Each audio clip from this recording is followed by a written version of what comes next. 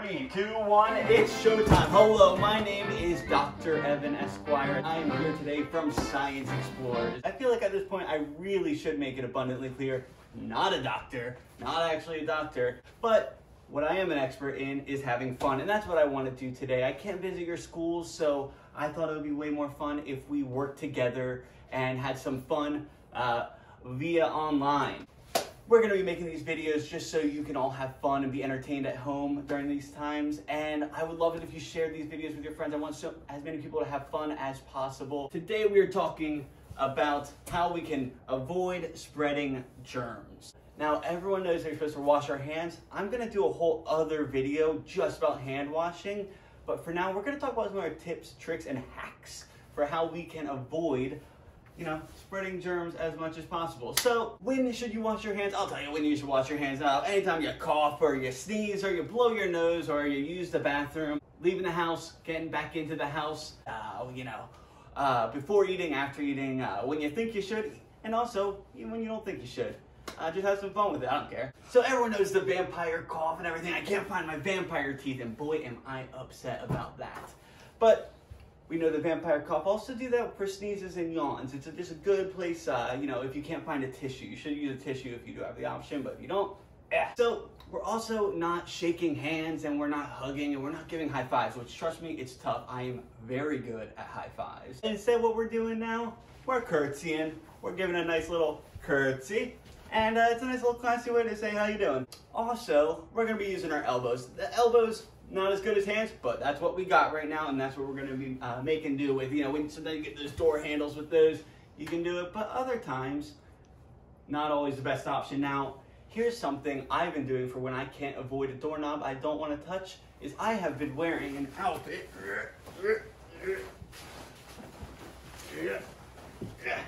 like this.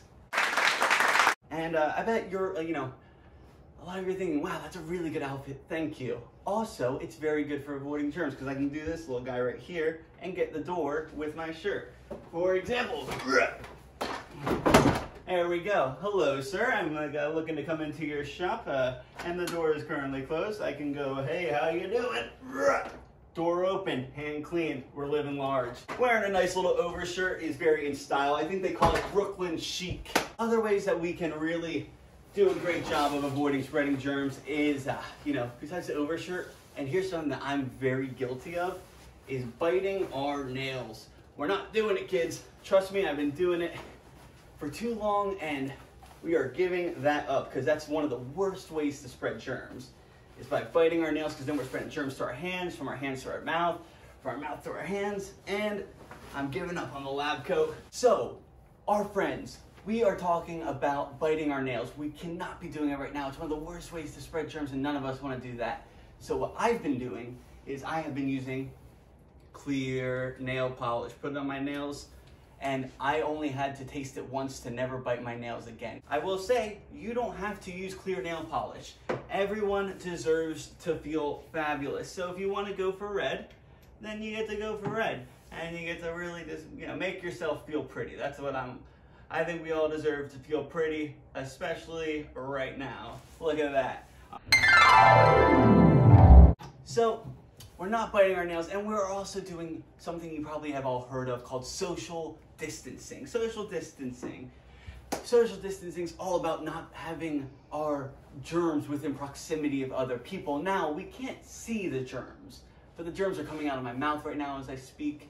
Germs are on the things I'm touching, so we're trying to minimize the amount of people who come in contact with those germs. That's why we're staying home, keeping our germs at home, and we're not going out and we're not picking up other people's germs and bringing them home. A way you can think about this, though, is just even not touching other people, but you're not getting within proximity of other people.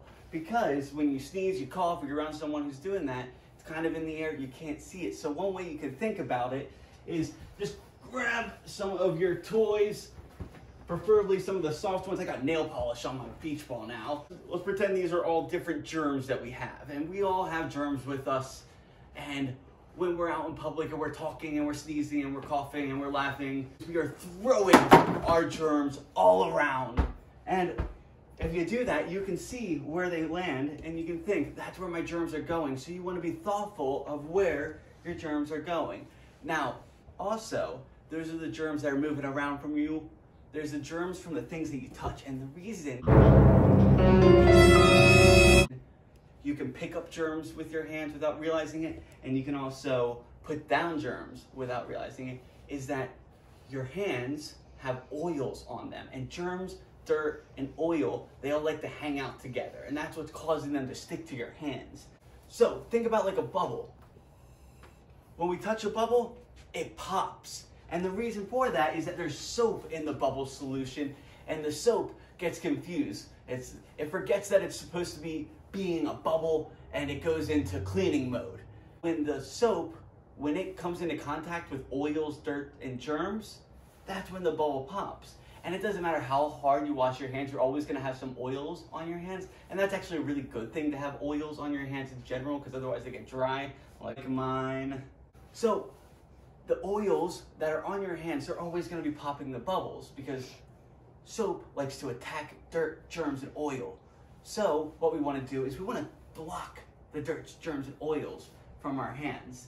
And the way I'm gonna do that is by taking one of these little glove guys. And this is just a normal glove from the store. And this is something I want you to try at home if you have a chance.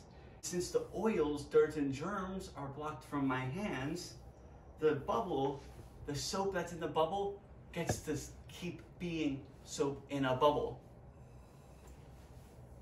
And that's what causes the bubbles to bounce off the glove and eventually pop, instead of popping right away.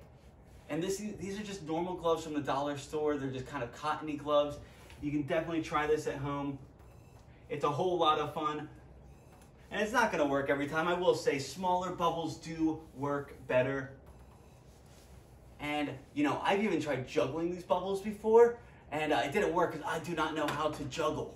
All right, so that's something fun that you should try at home. See if you can get the bubbles to bounce on the gloves and see how it reacts compared to the oily hands that you're using otherwise. So I just want to thank you so much for watching today. I want to do as many of these as possible so that we can all keep having fun and learning. And it's a pleasure, so please share these with all your friends. I want to spread as much fun and joy as we can.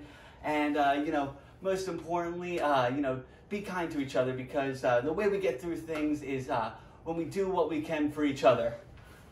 Woo! Showbiz. All right.